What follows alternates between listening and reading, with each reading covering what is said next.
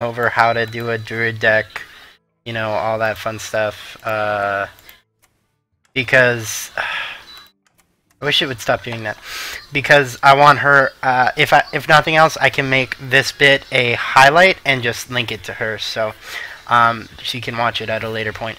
So Druid is a really strong deck right now in the meta. It kind of can counter everything with enough control. And Druid is obviously got control up the butt. Naturalize, Wrath, Bite, if you're into that kind of play with the Druid. Soul of the Forest, Keeper of the Grove. They can get ahead in mana with mana stuff like Nourish and... oh, hold on. Sorry. They can get ahead in mana with stuff like Innervate, play stuff early. They can use Claw and Bite to get some good armor and damage going from their hero. They can use Mark of the Wild to buff creatures into taunts. Wild Growth gets you ahead in mana. Wrath can get you ahead in card draw. You know, they just have a lot of either good card draw or tempo gainers. And so Savage Roar, a good tempo. Swipe is a great tempo card. Druid of the Claw is a great tempo card. Starfire is a great tempo card. Starfall, Keeper of the Grove. If I could craft these, I would. Like, it's a good card. And then you've got like Ancient of War, Ironbark Protector, and even their legendaries. Most of the class-specific legendaries are pretty good, but he is really good because you can play him down, and you get 3 cards for 1 if you give if you choose the Treants, which can help you get board control, or you can play him with the buff and then further buff your creatures with like Mark of the Wild, Power of the Wild, and you can basically take Mark of Nature. You can take or even Savage Roar, and you know, if you've got board control already, you can go from having board control to having just the enemy having no chance at having board control. You can make 1/1s into 5/5s with just Cenarius and 2 Marks of the Power of the Wild next turn. I mean, so they're just really strong because they have a lot of tempo. They can always keep a lot of tempo, and they can create tempo. So they're just really strong in this meta right now. So no crafting mode, no you know, all that fun stuff. So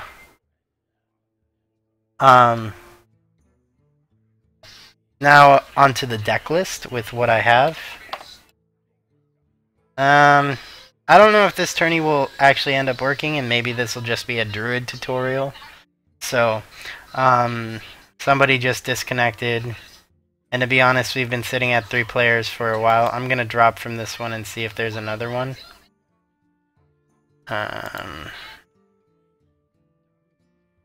There is not.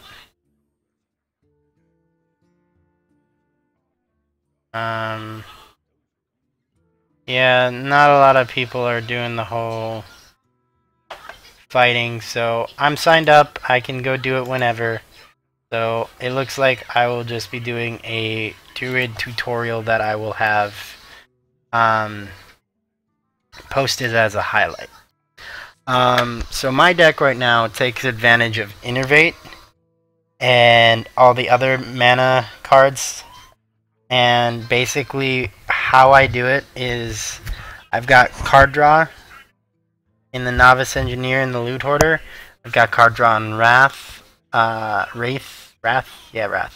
I've got you know, big, strong end games, and basically what I do is I try and mulligan for Innervate and a low cost card, and then I'll Innervate, play a big card turn 1, and I'll just keep that momentum, you know. You get a Wild Growth, keep that momentum, you know. get that momentum going, and you just can't be slowed down. Like, Druid decks can't be slowed down, and that's why they're so strong. So, we're going to practice against the Warrior, because she's having a hard time against the Warrior. I'm going to do normal, and then I will go and do the Warrior on Expert, and see how well I can do there, because I'm actually not done with the Experts. So I'm glaring at the Innkeeper. And now I'm mentally preparing. And now we're in. So this is against the Calm. It's not going to be super, oh my god, I'm going to lose no matter what.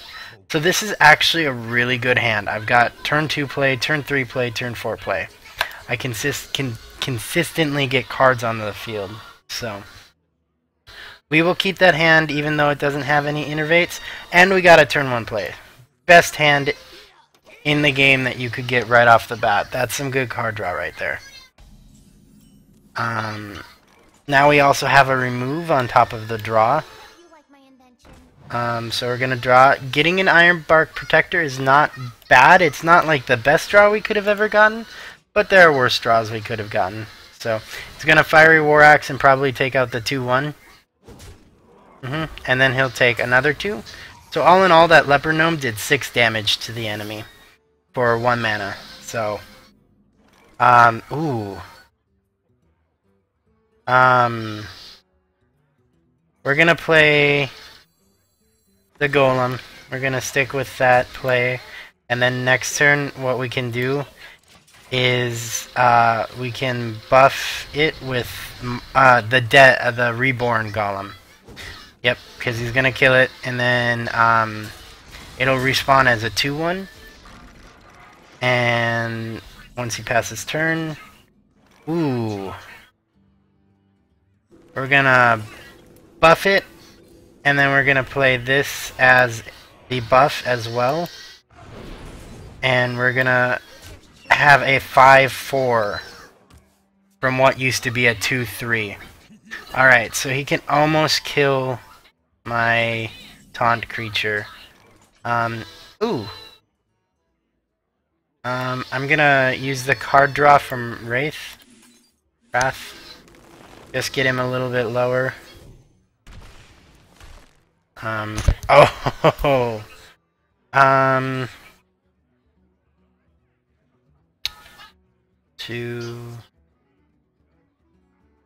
think Naturalize is the way to go here, because then we can buff this up to be a 7/6 and go straight for his face.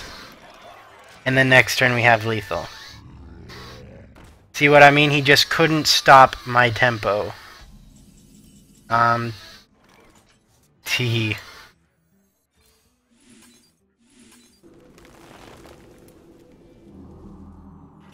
And, we gotta go for the big finish. Boom. Into boom.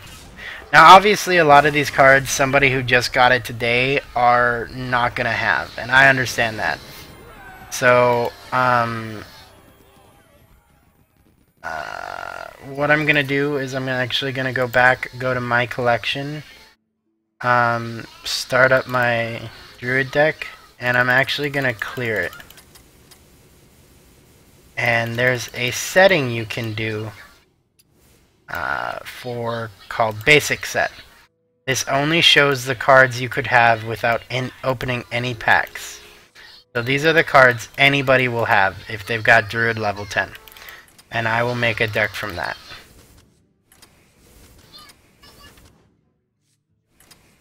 So obviously all of those cards are key. So about half your deck, and we'll put in that one. So about half your deck should be just Druid cards, as per usual. And then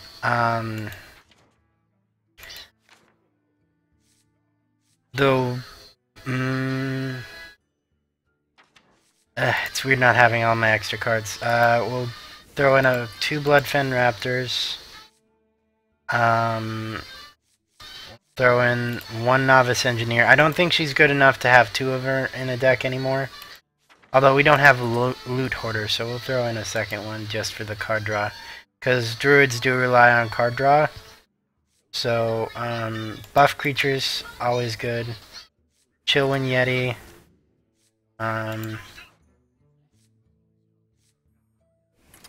Senjin.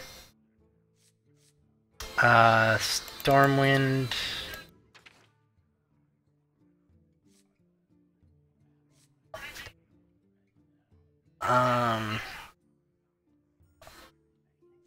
We'll throw in Frostwolf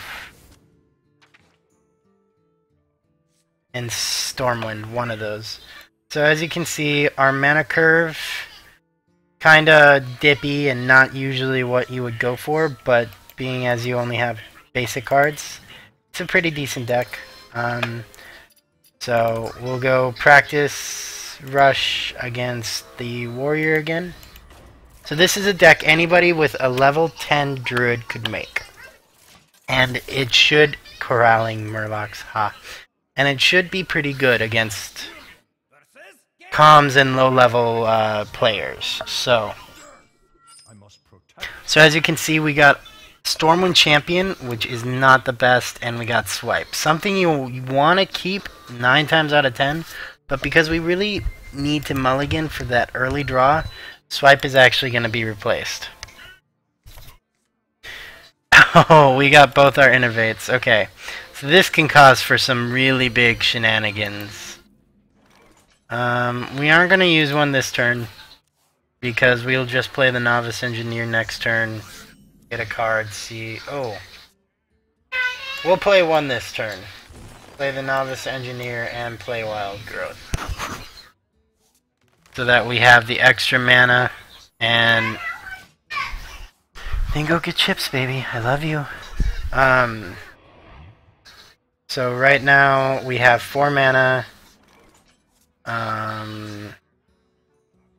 What we're gonna do is we're gonna use our hero power, gain control of the board, and toss down the raptor.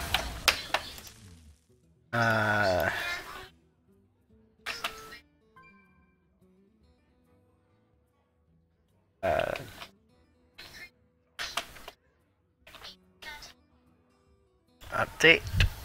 Alright, and then we'll end turn. Wolf Rider is some bad news because comms always play for control. So I knew that was coming. We're gonna Chillwind end turn. And next turn, what we're gonna do is we're gonna Starfire for the draw. Innervate, Wild Growth for extra mana next turn, and then go for his face. Getting Wild Growth, both of them, before the 10th mana is great. That's the best way you can do it. Alright, so... we're gonna Starfire for a draw on that one. And then we're gonna Mark of the Wild our 4/5. And then so we control the trade, we're gonna go for that one. The gates are open.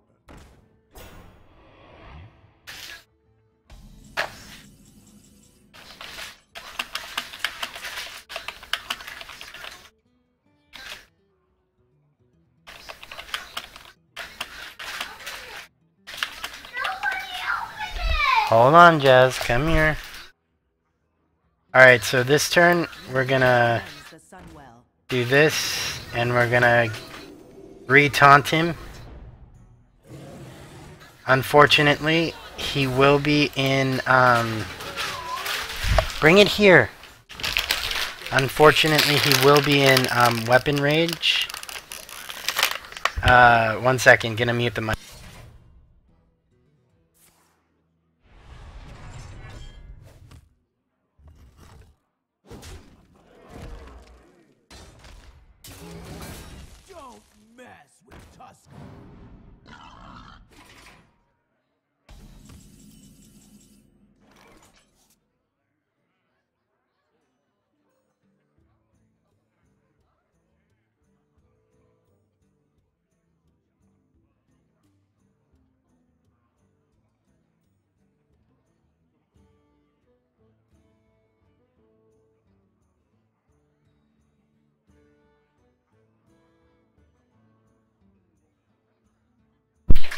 Anywho, I'm back. Sorry about that.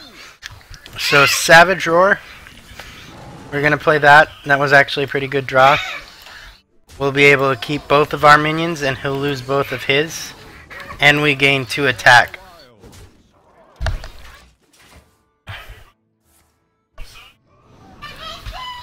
He's going to give himself Heroic Strike. He's probably taking out the 3-1. That or he's going for my face. He's going for my face with the 7 damage. That's not a bad idea. Let's see. Alright. Good draw. We're gonna take out that one. And then we're gonna...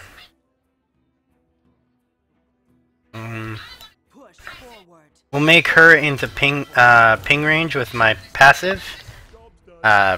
My hero power, and then we'll end turn. We've got a lot of power on the field. Ooh, he's got a Warsong Commander. Ooh. Oh no. Oh no, no way! Those big robo plays, man. Oh my god. Remember Swipe? That card would be lovely right now. And that's not Swipe. So,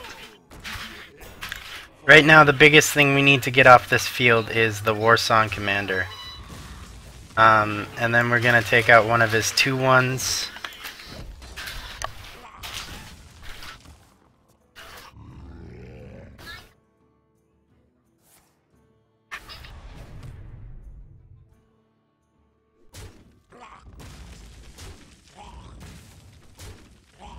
Oof. Now we survived. Oof. Survived is, I guess, a word for it. So hold on. 2, 3, 5, 6, 7. We have to use all of our minions.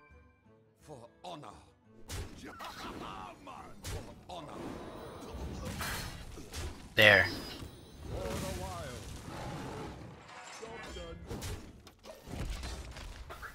There we go. The only problem is he's armoring up. And we have to now break through all that armor. Yes, one of the best draws we could have gotten. So, I'm gonna take out the 2-1 with this one and then go for his face. Because the 8-8 trades with the 2-3. So...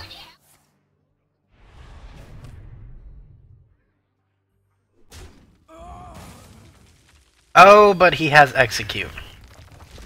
Oof. Okay, so we're gonna go for his face. Go for his face. And we're gonna keep the healing touch until, oh. Great.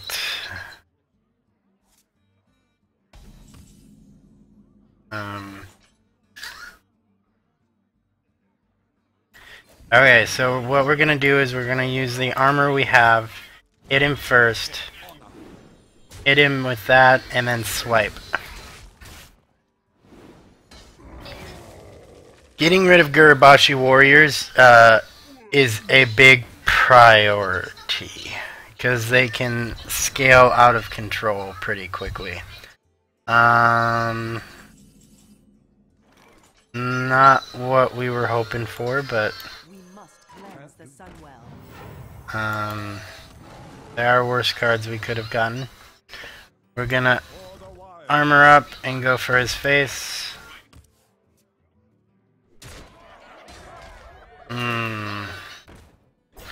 So he's getting a good top deck right now.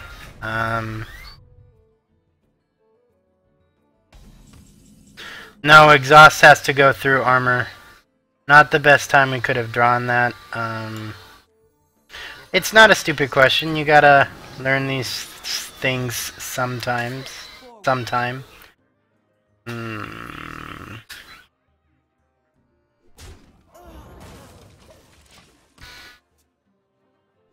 I think that's game. Yep. Alright, so rough game there, but I'm not gonna lie, the basic cards aren't the greatest. The basic cards are really rough. My big tip would be playing the arena. Even if you're not good, go to the arena, play a little bit, get some packs, get some gold. You know, it all evens out. Do not just go to the shop and buy packs for gold. It's not worth it. So